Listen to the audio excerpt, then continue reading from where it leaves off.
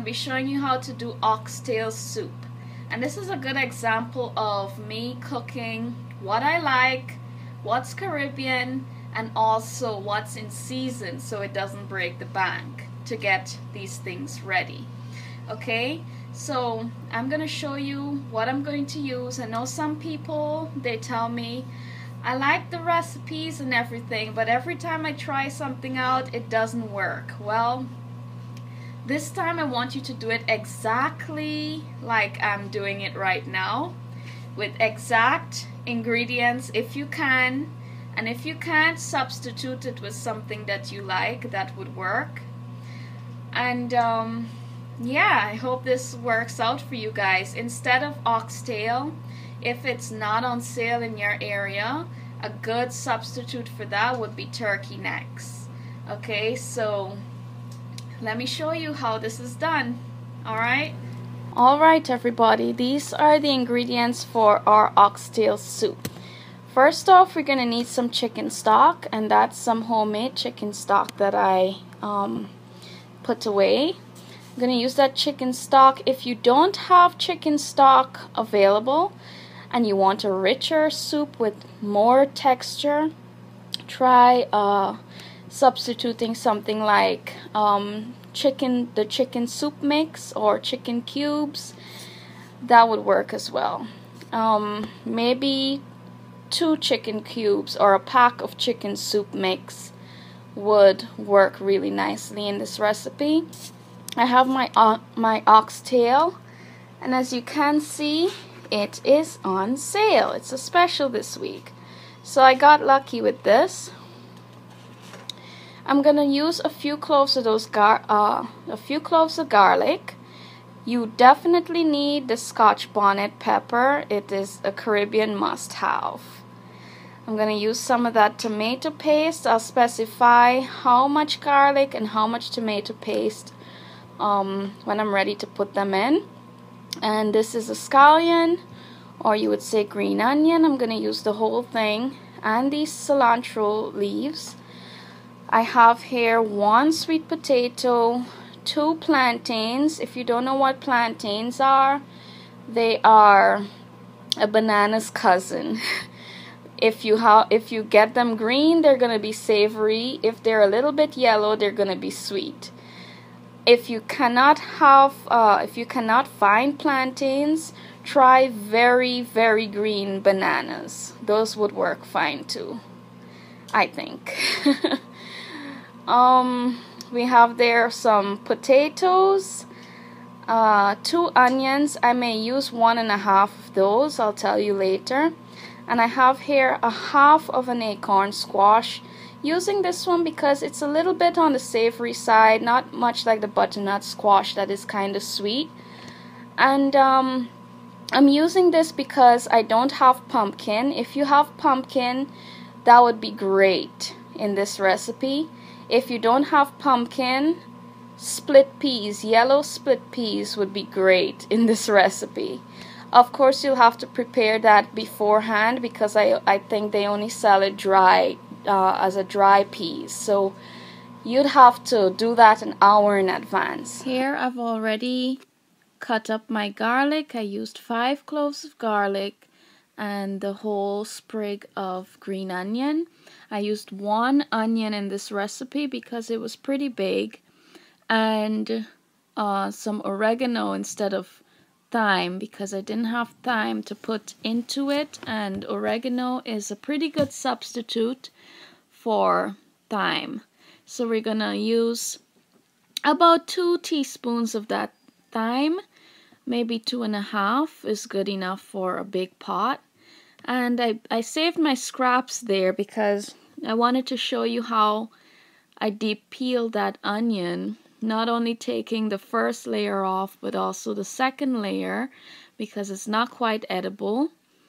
And I did the same with the green onion. I took off the pointy bits from the bottoms of it and that extra layer off of it. So what you're going to be left with is a big chunk of the green part and a nice clean bulb to chop into. And what we're going to do with this, we're going to take that oxtail, put some oil in our Instapot, pressure cooker, whatever you're using. We're going to turn that heat up to medium high and cook that oxtail in the oil until it's very brown. Not burnt, just brown on the outsides. Then we're going to add all of these things that I've mentioned, along with 2 tablespoons of the tomato paste, and we're going to fry that up a little bit without burning it and get it ready for pressure cooking. Here I have the Instapot, and what we're going to do is put it on saute. Try not to adjust it to more like I did because it was a little too hot, so leave it on normal saute. And we are going to fry up that oxtail first in the hot oil. I'm using olive oil here, and we're going to do that for about not the 30 minutes that they say there, only until everything is brown and cooked well and, very well marinated together. And we're going to be careful not to burn anything because that will make a bitter soup, okay? So this is what it looks like when I've combined everything together. And yes. Alright, I've added my oxtail into that. Oh yeah. Put the lid on and pressure cook for 45 minutes. Alright, we're on to step probably 3 in this recipe. Boy, is this long. But when you get it done, you can be faster than I am, okay? Especially with the prep time, because I have to film this. Alright, let's get all the rest of our vegetables peeled and chopped into medium-sized pieces because we want it to boil quickly. Our meat is already going to be soft after, bubbling in that sauce for a long time. So we want it to cook relatively quickly when we're done with that, okay? This acorn squash, it has given me a time and a half to separate that. I'm not sure I'm going to film myself cutting that up, but whatever you do, if you're new to cooking, be careful with that. Squashes are really hard and they tend to slip, and you can gash your finger off if you're not careful, okay? What I did with the cilantro, I removed the stems and chopped it up rough, give it a rough chop. And now I'm going to show you how to peel the plantains, because if you don't know how to peel a plantain, it's going to be pretty awkward. They get brown very easily, kind of like apples that, you leave them out, they get a brown film on them. I'm not sure why I'm cutting it right now, but I just want to get everything ready, so let me go ahead and show you with the other one. Okay, alright, so this is your plantain. You're going to want to snip the sides off, just like that. Let me go into this a little bit more. And then you're going to turn it over and look for a ridge right here. See that ridge? I'm going to cut right along that ridge. Okay? And it's the prominent ridge here. This one's not as big, right? And where I cut, I'm going to put my knife in there and kind of pry on it. Like that. Like that. See? It loosens the skin around there.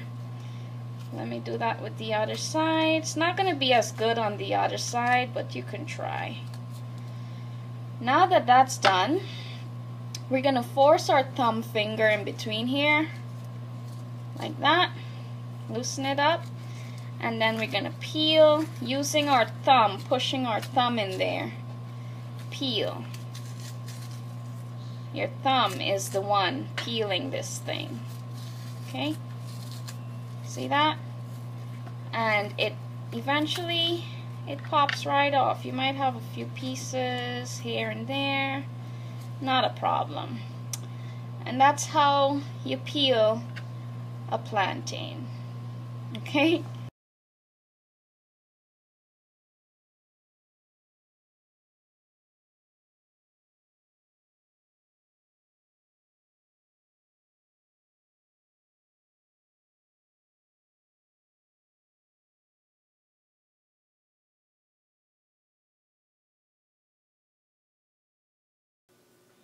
Okay, I've chopped all my vegetables. This is what it looks like after 45 minutes of pressure cooking.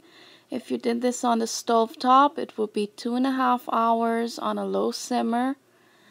And I've added my vegetables in, and I'm gonna let it pressure again for another 25 minutes until everything is soft. Add your salt and pepper to taste, and you may need to add a lot more salt at the end of this, but just let it go. If you are doing this on a stove top, you're gonna let it go for another while until until the ground vegetables are tender and everything is tender in there.